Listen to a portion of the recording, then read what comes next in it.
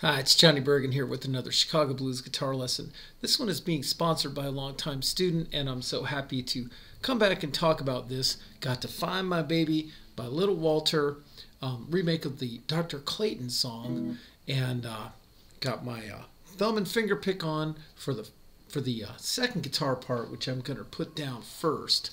It's by Dave Myers. It credits the Stephen Wurz discography, credits the Myers brothers and Lockwood, but I think it's just Dave and Robert Lockwood, and completely different tones, attitudes, and it's going to be really fun to put the parts together. So I'm going to play the whole song, which is 2 minutes and 48 seconds if I play it at the right tempo. So it's got a 4-bar intro. This is an A. I'm playing this part with a capo. All right, here we go. Dave, if I mess up some of your stuff, don't be mad at me from where you are. Okay.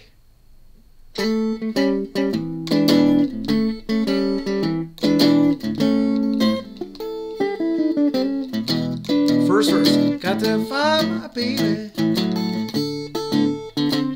Quick change.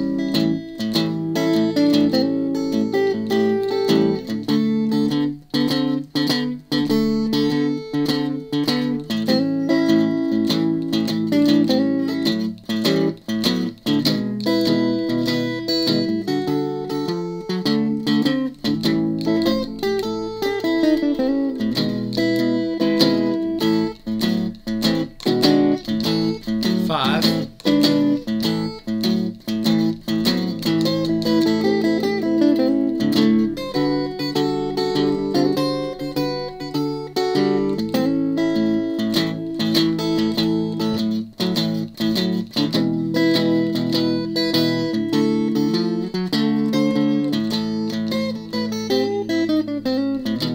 Harp solo.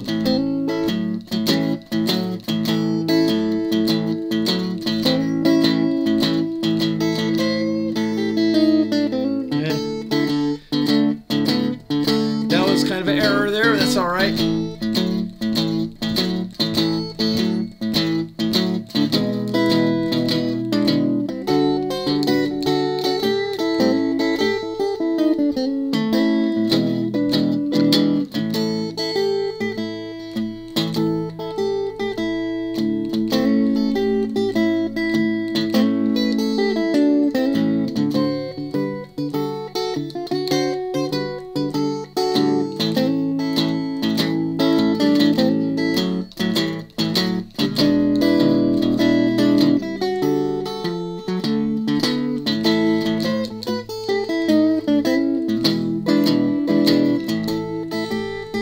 Another one.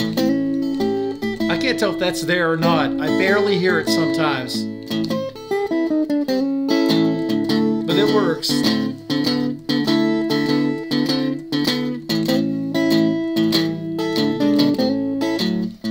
I'm going to cut a little short. I'm one verse short.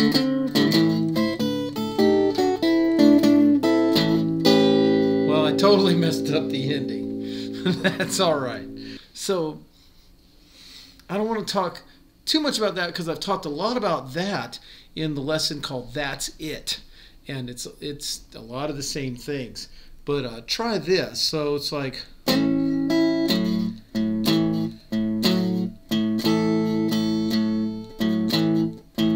just slow it down. So I've got the E 7th shape up here with your first two fingers, hammering on 1st fret G string. 2,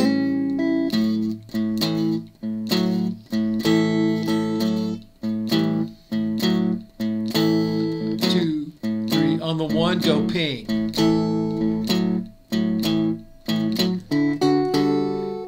Try not to hit that open D string so much as like I did. He's always doing that, you know. That's going on to the 4 chord, playing the open and the 2nd fret. Top part of your 4 chord, right?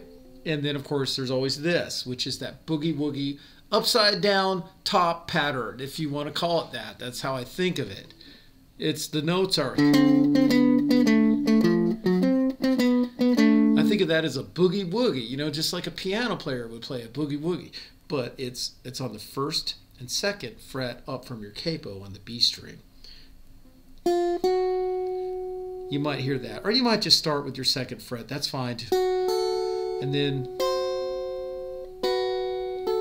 with your second finger, you have third fret, second fret open on the E string. We've talked about that. That's in 8 million Little Walter songs, right? And the blues in general when you're playing in the E position. So it'd be like, I got to find my baby. I declare I wouldn't lie.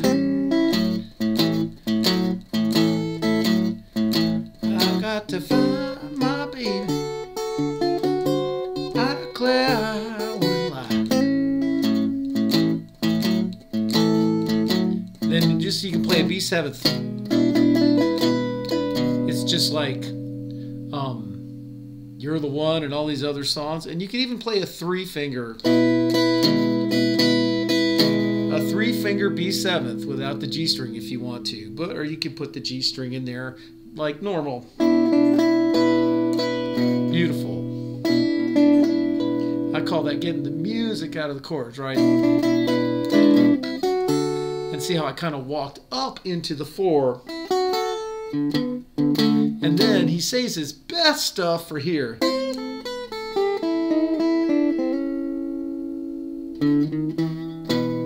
So all that real pretty stuff, which is, it's all in the third and second frets up from your capo. Try that. A tiny little tug on the B string. So here's what you got. And then 3, 2, hammer on the 1. Beautiful, man. So the whole deal from the 5 would be like, since that girl said goodbye. Pretty, pretty, man.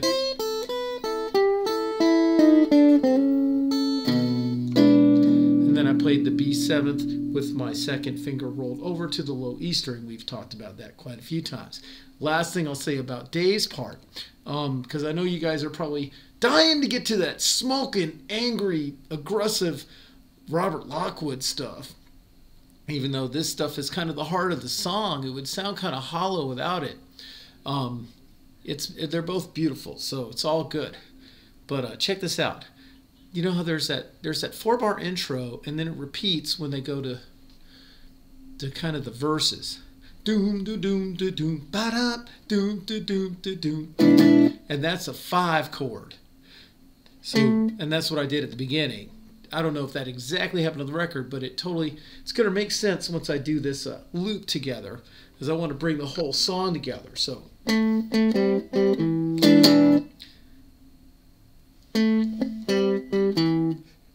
So you can try that.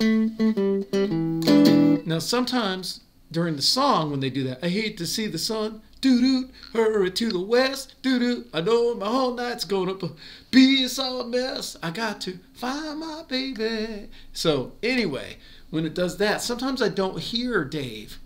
I don't hear anything except the piano and the bass and Robert Lockwood going da-da, you know, and slamming away on that 5 chord. So, but sometimes I think I hear this. Well, I hate to see the sun hurry to the west. I know my whole life. And so he's sort of echoing that little melody there, which is just a hammer on the G string, first fret, open E, and then your third finger on the 3rd fret up. Yeah, man.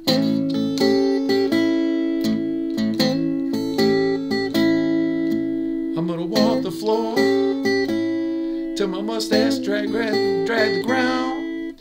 I'm gonna find my big leg brown skin, cause I know she put me down. I got to find my baby. I declare. There's that upside down boogie woogie thing on the top strings like I talked about. And then that's another one. So one, it answers the other one a little more complicated. That's the notes right out of your E-shaped chord, right? Then open B string, excuse me. 2nd fret G string. Part 2. Part 1.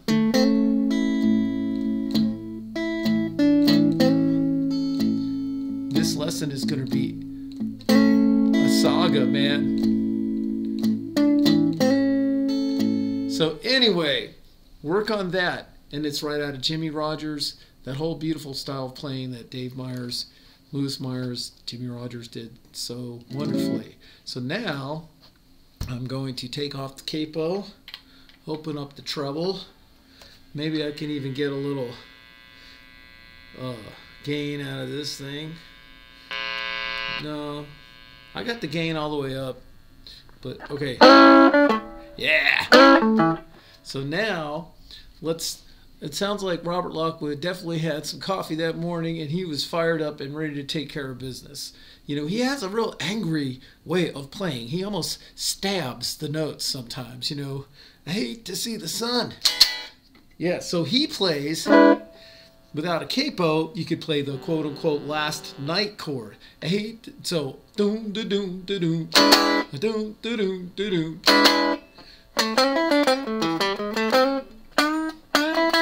That's what I meant to do. Okay.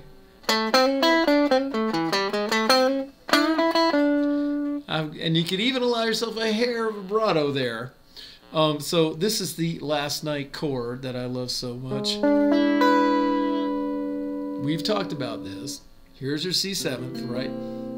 I use common cowboy chords to understand where things are. Take your C7th there. Take these 2 fingers, put them on the 3rd fret, G and E strings, so they're moving down towards the floor. There's the last night chord. Your root is this. 1st finger on the C note. So wherever, on the B string, first fret, 1st finger, 1st fret, B string. So wherever this finger is, that's where your root is. So if you wanted to play an E, you'd be right there with your 1st finger starting on the 5th fret. So I hate to see the sun, I hurry to the west. I know my whole night's gonna be a song best. And then he just plays the top part of an A 9th chord. I got to find my baby, and then he goes. Sometimes he has that way of playing one stroke, one downstroke, and then 2 notes. Even 3. We all know that from A Key to the Highway and all that. But the way he plays it here and where it all goes and the richness of it all is just awesome. So in case you don't know what that was, I'll tell you now. So 2nd finger, 11th fret. This is out of the 4 chord. D bar chord, right? 2nd finger, 11th fret. 1st finger, 10th fret on the G and B strings inside of your chord, right? Then your 3rd finger is just kind of raring to go right here, 12th fret. 12th fret, 10th. So far you have. And now we're going to go down to the B string, do a half step bend, unbend it. So far we have. And then this note is kind of like the turnaround note where it's like imagine you're doing laps in a pool and you're coming up to the wall and you flip over and go the other way. So doom, it goes like this.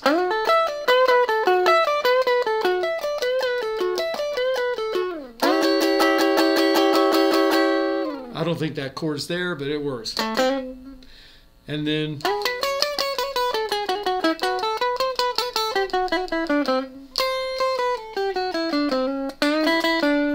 yeah. So that is just like this. So you can take this and put that up 2 frets, right? Then you're on the 5.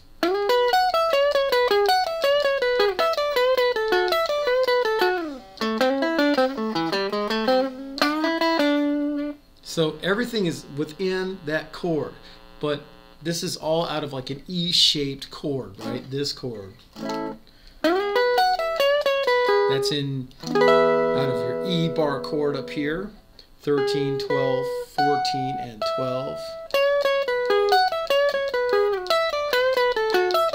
Down 2 frets and you're in the B. I mean, you're in the D chord. And when you get to the 1, he does an amazing thing. He does this. Just imagine the inside of that A bar chord. That's all right there, isn't it? 3rd finger, 7th fret G string. Hammer on 6th fret G string. Then you got to roll 7th fret A, D, and A string. Yeah. Then walk up to it, 5, 6, 7 D string. But one thing that I wanted to touch on is that you don't just have everything out of these chords, you have everything out of your 9th too.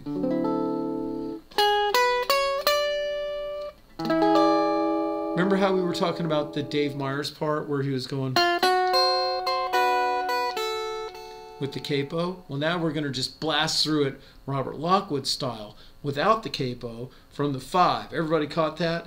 We're going to play those as single notes out of like a E chord and an E 9th chord, then out of a D chord and then a D 9th chord. And it goes like this. I'm going to do that again real slow. Oh! Now let's do it out of a D. This time we're going to start with your 3rd finger on the 7th fret of the B string.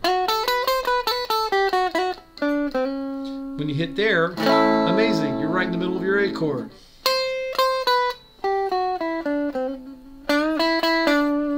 And now that you're here, you got to switch it up a little bit. You're no longer in this 9th chord. He's not going to do this.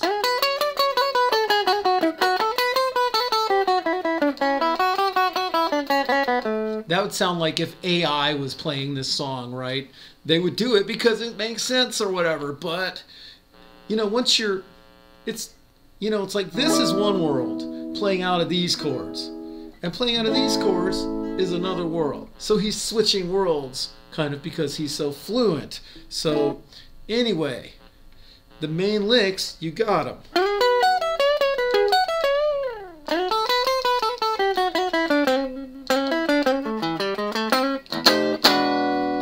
Well, if I was a good Lord, pretty women would never die. You may look good, baby, but you got to hang your head and cry. Why, my baby, I declare with lie. Yeah, ain't that no real good Lord? I definitely can't play that and sing that. No way. Okay, so now I'm going to try playing the song.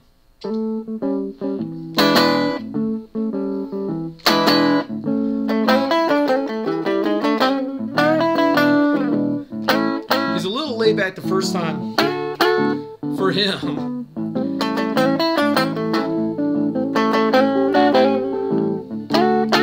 You can do that.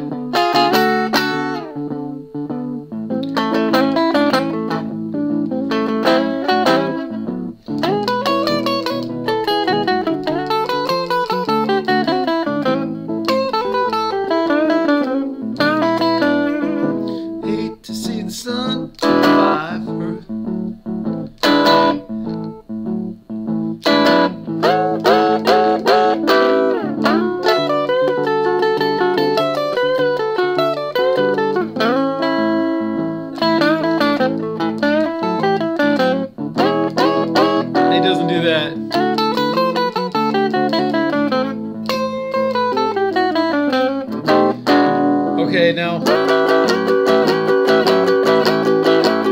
little Walter solo.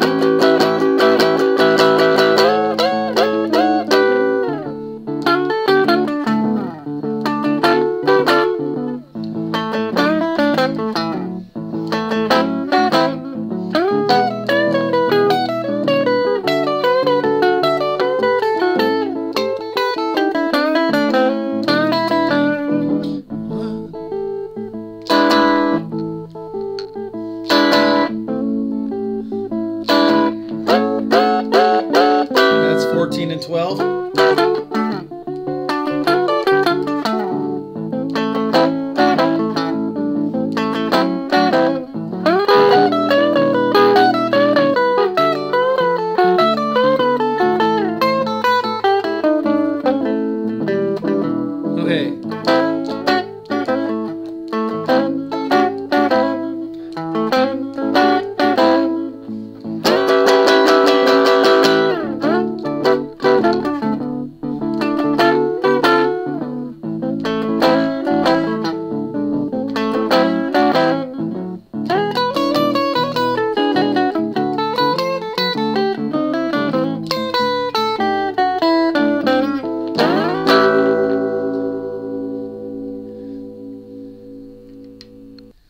thanks a lot for watching, and I hope you enjoyed seeing how that goes together. Especially, I love the guitars during the harp solo. It sounds like a whole band showcase solo. It's not just like everyone does nothing and the harp player goes nuts.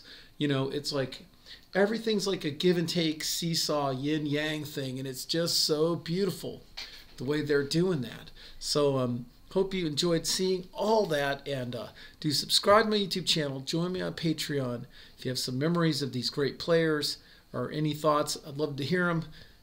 Leave them in the comments, and see you next time. Thanks a lot.